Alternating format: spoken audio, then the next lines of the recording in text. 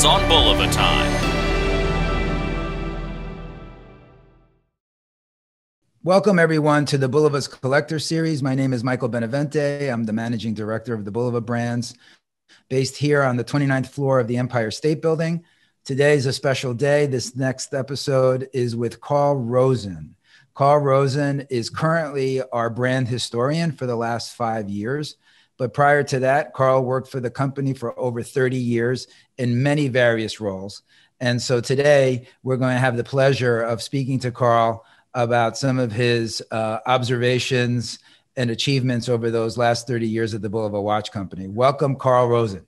Thank you, Michael. It's great to be here. Yeah, you look great. I love that book behind you, Our Bulova History of First, which actually you were very much involved in helping the company and the brand piece together those great achievements. Love to see that book. And it's always by my side as well, as I refer to it many times. And it's a big help to someone who has to help steward the brand, especially through these crazy times. Yeah. So let's jump into talking a little bit, Carl, about your 30 years at Bulova and how, in your opinion, has that helped you become the Bulova brand historian? What have you drawn off of those many years? Yeah, it was many years ago. Actually, my first day of work was February 29th. So that was maybe an omen that something special was going to happen. And I've had the honor of working for the company for a long time, and it's given me an opportunity to work in a lot of different areas over those times. So it was very challenging, always kept me engaged. Over those years, I was responsible for either worked in or was responsible for or analyzed really most of the areas within the Bulova Corporation, whether or not it was inventory control or customer service. I really touched all parts of the organization. And when I retired as chief operating officer, I had responsibilities for customer service and repair and purchasing and quality control. Over the years, I was responsible for the national sales force. In 2001 or so, I became president of Bulova Swiss SA. So I handled all the international distribution, which was a challenge, but a lot of fun. I got to deal with our operations domestically and overseas, with our distributors, with our customers, with the retailers. So it really positioned me to have a touch point with all parts of the organization, which has been great. Now, as the historian, I can refer to those pieces. But the biggest thing is I got to touch a lot of people and see what the passion was for the brand by everybody that was involved in all aspects of it. I really, having been here 5.5 years now myself, I see that energy, especially with all of the retired Bulova people or former Bulova employees. I love how many of you still communicate, still talk to each other. It was a real family atmosphere. Yeah. For many. Once you have Bulova in your blood, it's always there. So you're always part of the Bulova family, even if you've retired. Yeah, that's, I think, one of the most special things of the brand that people don't, really realize. So today I'm sitting here, as I mentioned in the opening, at the Empire State Building, our current home for the last 6 years, on the 29th floor. And I'm actually sitting in a room that you had a lot to do with, the museum. So we have our archives and museum here that basically we had to try to piece together again 6 years ago. You were instrumental along with Julie. And so perhaps you can tell us a little bit about that work and how you went about starting that. Yeah, well, first, it was an honor for me to be asked to sort of come back. I had been gone for about 6 years or so to start this. But, the first thing we had to do was define what the archive was going to be, why we wanted to have it. So what we decided was that the archive was to honor the past, to celebrate the present, but as importantly, to inspire the future. So we collected things, and not only things, but stories, which to me, the biggest surprise is how much we've been able to inspire new product development. And, it's been a great journey. The museum that you have behind you is only really the tip of the iceberg of what we have in the archives. We have over 2,000 physical items, and we have about 5,000 digital items. So besides the physical museum you see, part of it is digitized, and these even available on Bulova.com, there's sort of a museum history section that customers around the world, if they want to find out about the legacy and the stories of Bulova, they can interact with it digitally. What was your biggest surprise, would you say, in as we were curating the museum? What item is there an item? Is there a watch? We have other things other than watches, which people may not Yeah. realize as well. Yeah, actually, one story. It's not maybe the most surprising part of the history, but I see right behind you reminds me. We have a Bulova sword hanging. So people always say, "What is that?" And Bulova was extremely creative in marketing besides product development. And in 1970, they came out with a watch called the Golden Clipper. And in the ad, which is also behind you next to the sword, the ad was a watch so magnificent, it deserves to be knighted. So what Bulova did was contract with the Queen's swordsmith, Wilkinson Sword in the UK, to have 100 swords made that say Bulova Golden Clipper on the blade. So a little vignette in the museum, which is maybe representative of the types of stories we have, is we have an original Golden Clipper watch in the original packaging, never been used, never been worn, a copy of the original ad, and one of those 100 swords that were given randomly by lottery to 100 consumers that bought the watch. So it's really a whole story. But talk about what we discovered or what was the sort of revolutionary. The thing I think I'm most proud of is that Bulova had the first television commercial.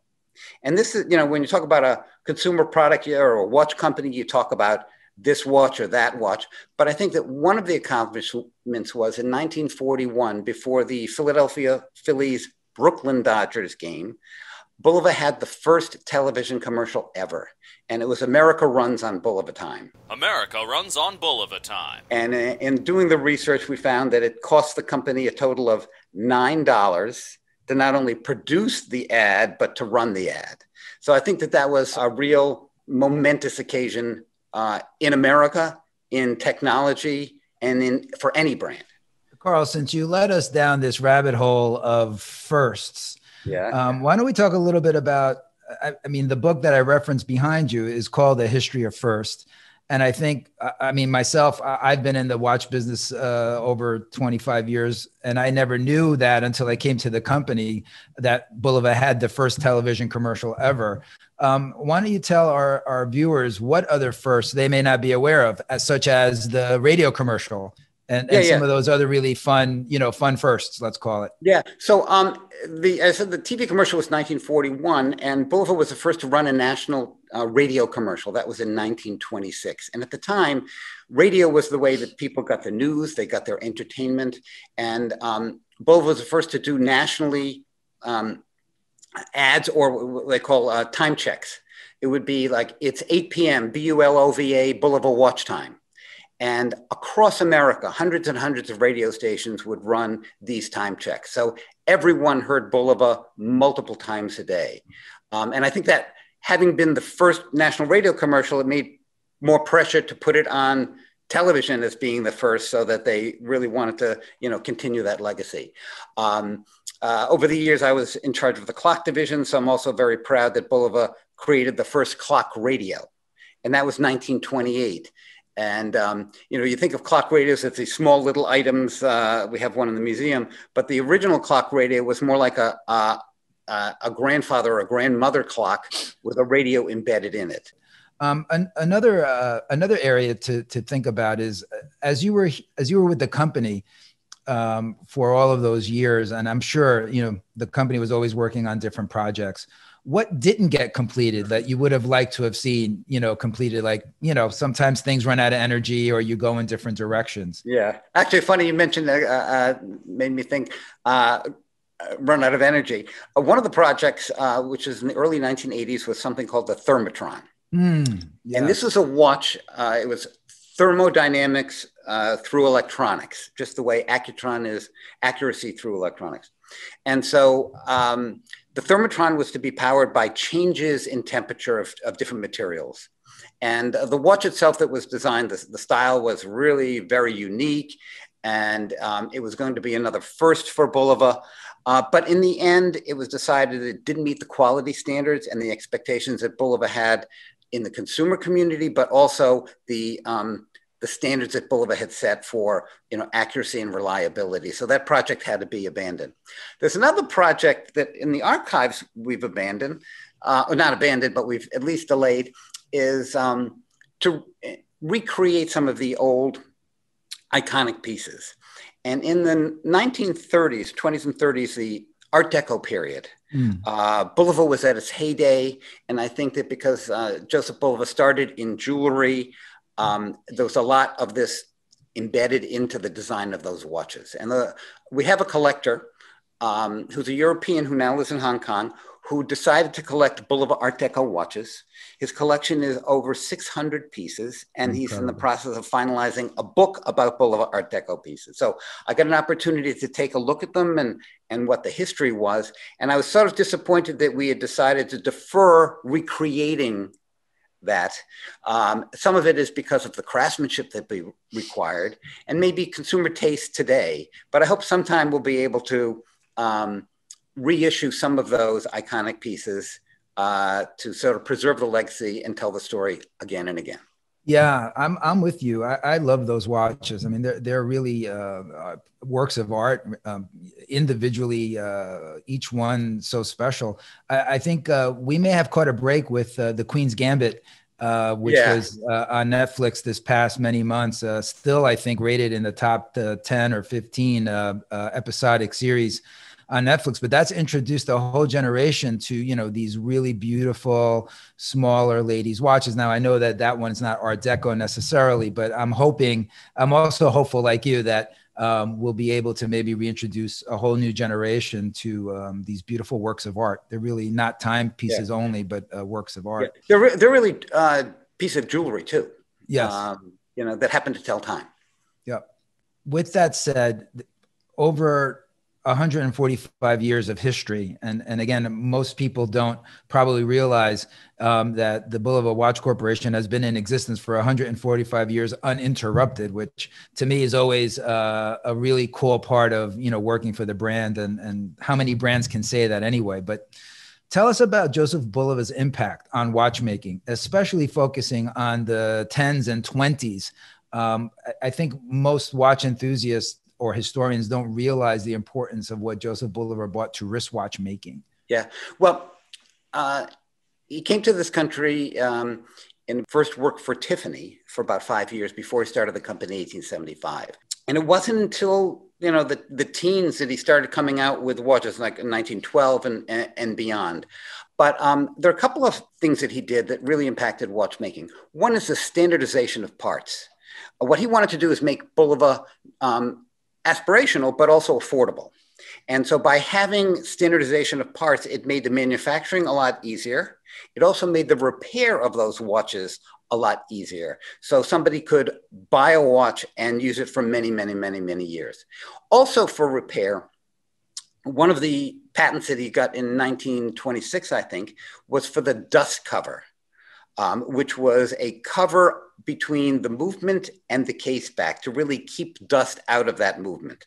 So you wanted to make sure that, you know, you had a watch that was going to operate and operate efficiently. So there were some of these subtleties that he did, as well as some of the sort of the big thing. I think the impact on watchmaking was both for men and women.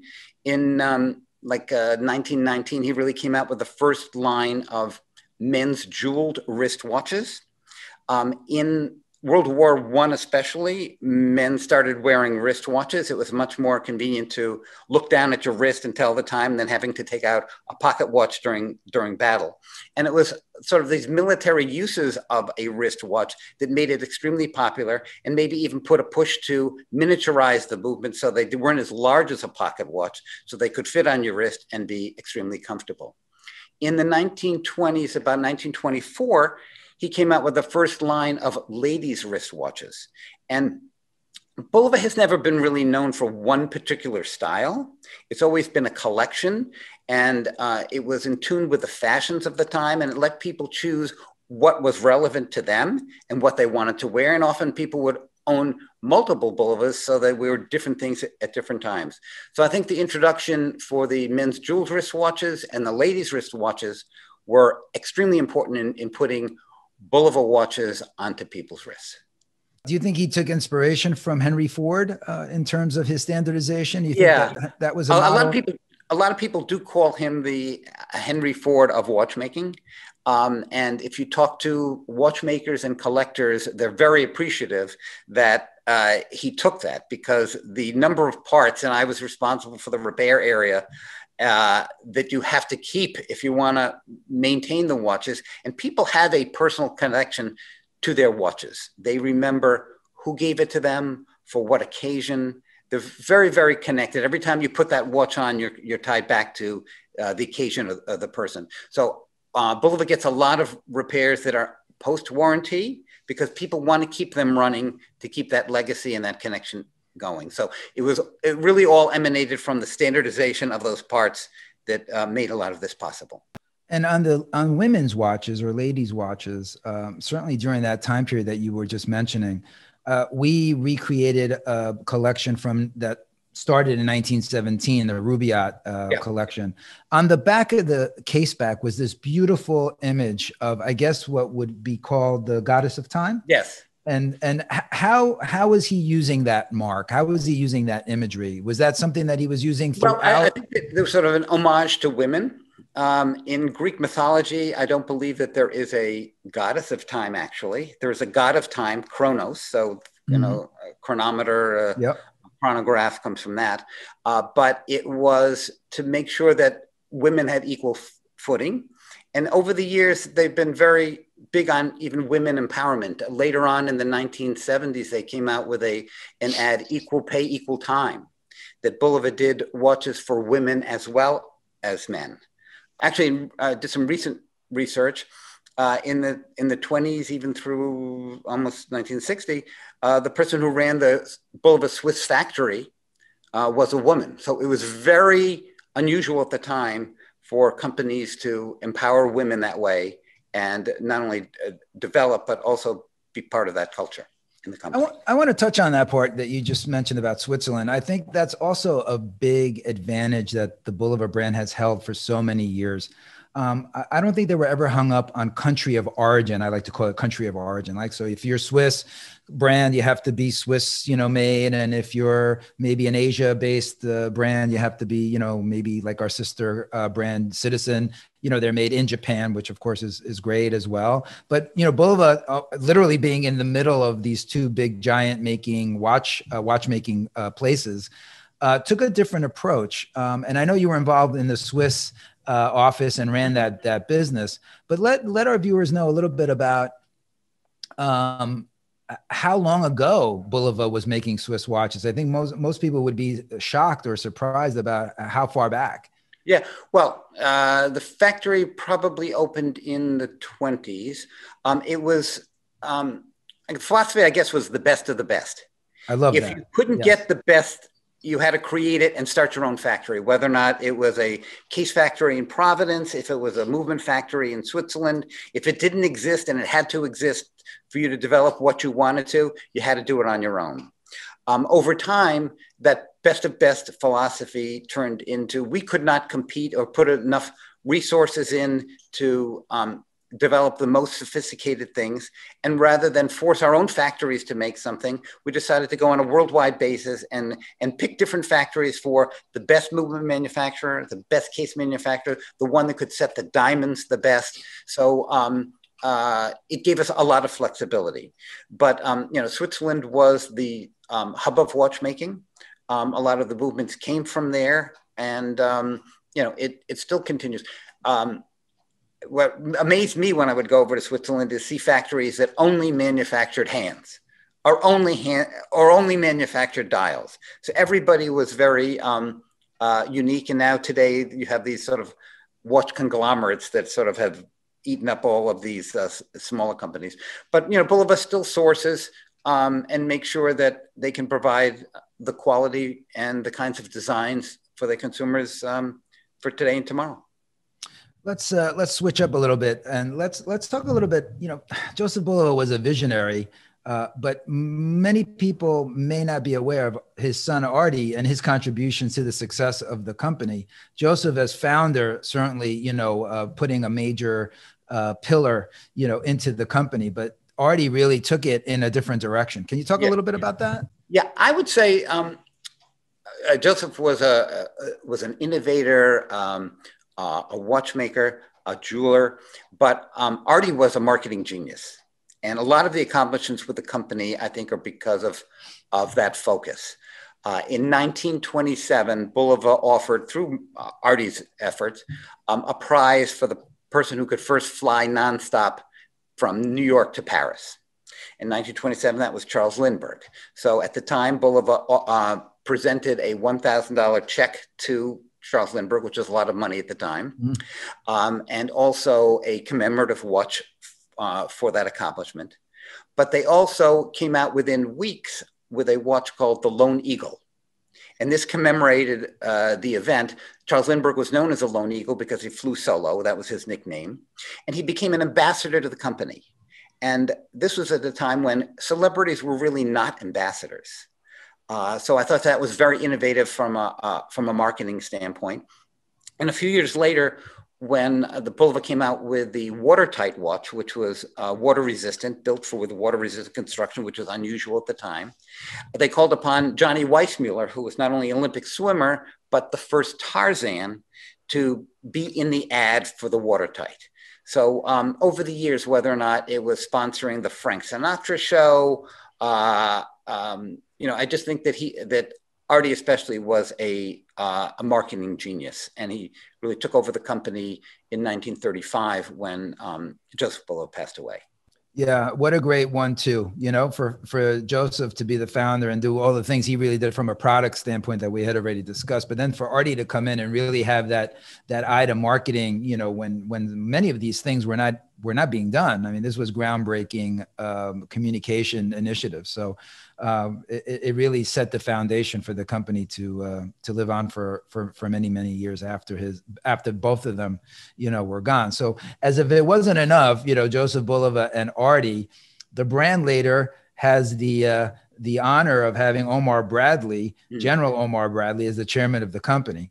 Tell us a little bit about General Bradley's contribution to the brand. So you said the 1-2 punch. I think it's the 1-2-3 punch with Omar Bradley being third. And actually, today I was listening to CNBC, and they happened to mention great generals, and they referred to Omar Bradley.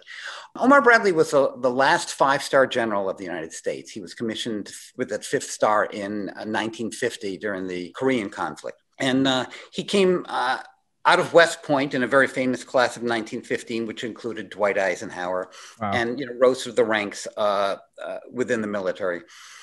In the World War II, under him served Harry D. Henschel, also known as the Colonel. So maybe that was the entree into Bulova. And at the end of the war, Bulova started the Joseph Bulova School of Watchmaking, which was for disabled veterans coming back. But it not only gave them a vocation, but gave them dignity and a way for them to be able to care for their families. It also was a way for Bulova to give back. So Omar Bradley came to the opening of the watchmaking school. At the time, he was the head of the Veterans Administration. And he also rose to become the chairman of the Joint Chiefs of Staff. So he was really the guy in the military. After he retired, he was named chairman of the board of Bulova Research and Development. And Bulova was instrumental in a lot of military intelligence. And a lot of people, this is sort of a very, very hidden story that people don't know about. And actually, some of it is hard to uncover because some of it was so top secret. But besides we have you working on that as we speak, do we not? So anyway, it's been very enlightening. But as far as what they did, especially in the 50s and 60s post-war, was this military intelligence where they were involved in missile guidance systems and altimeters and ordnance devices. And actually, the Bulova building that was built in Queens, the giant infrastructure there in 1953, was built as a defense factory. They were really into defense, and the expertise that they had because of precision and timekeeping and the tie with Omar Bradley spearheaded that initiative. So they were not only known to consumers for the watches and clocks, but to the US government as a very key supplier in technology. Actually, one thing we have for Omar Bradley in the museum is he was reportedly to wear a watch that had 5 stars on the dial. He liked to wear an Accutron, and Bulova was able to manufacture and put 5 stars, just a unique bespoke watch for him. And 12 times in his life, we're told that if somebody did something that impressed him or he wanted to pay back, he would take his watch off and give it to them as a thank you. And he always had the luxury of having another watch that could be made in the dial department. So in the museum, we actually have one of those 12 watches on loan to the museum with the 5-star on it. So it, besides the Joseph Bulova, Artie Bulova, we have really a piece of memorabilia that ties us back to Omar Bradley. And while I was at Bulova, I, on occasion, got to go into his office. He was, long gone, but it was very powerful just to walk in that this was Omar Bradley's office and sit behind his desk. So cool. If we really look at the company from the late 50s, through, I guess, the early 70s, when did Omar Bradley leave, Carl? 1974. But he was there during the whole NASA development, and Bulova participated in 46 different space missions. They produced somewhere around 2,000 items that were part of the space program. And it wasn't just, watches and clocks, they say. It was timing devices and altimeters and, different parts that made the NASA program successful. So I think that having that in and the connections with Omar Bradley, as well as the technology that Bulova could provide, was a great marriage between corporate America and the US government. I know that we haven't done a really good job of really uncovering all that due to the fact that we have you on a project as we speak with Julie to really try to help us uncover all of the military and space. So I know that there'll be another episode to this series. I'm sure that we will cover just, military and space. We could do probably hours. One thing I just uncovered was Bulova mine detectors. In the museum, we have a Bulova telescope that was used in tanks during World War II. But anyway, it's quite a fascinating story. Let's get to New York, because the brand has been in New York for all of its time, which, not only being 145 years is unique, but also for a company and a brand to be based in one place for the entire time is pretty incredible. How did New York become such an important part of the company? Yeah, I think it's been a love story from day one. Joseph Bulova emigrated from what was then Bohemia, which is now part of the Czech Republic, to the U.S., and it was sort of a land of opportunity. And I think that it's been a hub, it's been a melting pot, not just of people, but of innovation and craftsmanship and fashion and technology and manufacturing and jewelry and marketing. So all of those elements, I think, helped create Bulova. I don't think that Bulova would have been successful if it had started anywhere else. And so this giving back to New York and taking advantage of New York, I think it's been part of that DNA. And, you're sitting in the Empire State Building, which couldn't be any more iconic for Bulova's association with New York City. And on the New York thread, the New York World's Fair was in 1939. Tell us about the role that Bulova played during the World's Fair. Yeah, well, there was not the only World's Fair in New York, but in 1939, Bulova participated, and you would see Bulova clocks everywhere. If you were to go into the World's Fair, above the turnstiles, you would be going under the Bulova clock. So either you would see it or you'd say, I'll meet you under the Bulova clock. Bulova was also at LaGuardia Airport, sort of the official clock there, at Idlewild Airport, which has been since renamed. And actually in 1964, the World's Fair, Bulova also was the main clock on the entrance. And at the World's Fair, they decided to do a time capsule. And this time capsule was going to be things that were very representative of that time period and to be open 5,000 years from 1964. Oh, wow. And so a Bulova Accutron was chosen to be part of that time capsule. So it's always been part of the New York landscape. That's so cool. I didn't know that last part about the time capsule. Well, we're going to have to wait 5,000 years. Right. I wonder who's going to open it. I'll meet you there. Yes. So along with that, if there's ever any one comment that I get in the last many years that I've now worked for the company is, oh, you work over by the airport by JFK or LaGuardia. Tell our viewers why there is a very big presence there, although we are not there any longer. Yeah. And actually, when I started, that's where I worked. In that was your first place. That was first place. And it's very iconic. It was built, opened in 1953. The architect was not necessarily that famous at the time. Alexander Crosset was the architect, and it was built by Turner Construction, which had just completed the UN. Wow. But it was built sort of as a horizontal factory, like a defense factory. And the design of the building was after the Federal Reserve Bank building in Washington, D.C. So if you ever see the Secretary of the Treasury of the United States being interviewed or with a backdrop, you say, why is that person at Bulova? But actually it was the model from which the design came from. One little known fun fact about that building, when it was sold in the 1980s, and it was a landmark, and they were allowed to use Bulova Corporate Center as the name. Mm-hmm. Part of the terms and conditions of that sale was that they had to keep the clock running on time. Because the last thing Bulova would want to have is the name Bulova and a clock that was not perfectly on time. I have not paid attention to that. I'm going to have to, next time I drive by, I'm going to make sure that the clock is working. And if anybody out there ever finds that, let me know, because it's supposed to be running on schedule. So I also know, just because I know a little bit about your career, at the company from speaking to you now these many years, that you were involved in a lot of the sport licensing, but we also had quite a presence especially in the New York area, in stadiums. I think people would be interested in knowing, what different stadiums we were in. We had Bulova clocks in quite a few of them, right? Yeah. Actually, the first, I guess, was Ebbets Field, which doesn't exist anymore, for the Brooklyn Dodgers. And we have very many famous pictures. We have Jackie Robinson in front of the Bulova signage in there. In 1946, actually, somebody hit a home run and hit the Bulova clock. And that whole episode was the inspiration for the movie The Natural, where the guy hits the clock or the lights in there.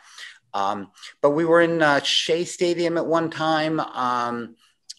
Many of the stadiums, I think we were in Madison Square Garden at one time. I was in charge of the sports time division, and we did all sports teams. At the time, it was 130 professional sports team for Major League Baseball, basketball, football, and hockey. So I got involved. We were actually still in Coors Stadium out in Denver, on there. So we were wherever people were, we seemed to be, and wanted to promote the Bulova brand. Even the Beatles tour, was it not? I remember seeing in the book behind you. This very iconic piece. We have a picture in the museum. The first Beatles concert. Some people think it was at Shea Stadium, but no, it was at the Washington Coliseum in February of 1964. And you have this Coliseum with the Beatles in the middle, and a very famous picture. And above it is a Bulova watch clock. So as I say, wherever America was in pop culture, Bulova was alongside of it. It's really incredible. I mean, again, as someone who is now in the company, but never knowing all of these, these firsts, and this Bulova being in the fabric of American culture is really it's quite amazing. It's quite a testament to all of the people like yourself, previous executives who were in the company and managers, and how they were able to really extend the brand, through the culture of the country. One other item like that is, we have it here in the museum, is the Bulova subway token watch. Yeah. Was that an actual token? How did that come to be? Yeah, as I say, we had this sort of love fest with New York. I don't remember how, I was there at the time. It was early 90s, 91. And we decided, let's see if we can do an arrangement with New York City. So we did a contract, we got the tokens, and that became the dial.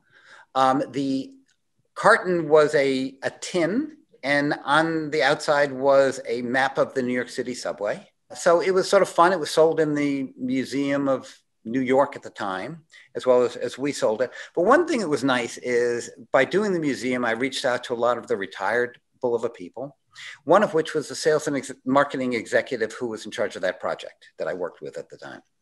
And he said, hey, how would you like to have a token watch? It is a mint condition, never been worn, and he donated it to the museum. Oh, So I thought nice. that was very powerful, that he felt that he wanted that to be part of history. He was part of it, and that sort of continuum of the Bulova legacy will continue. So that was a fun project.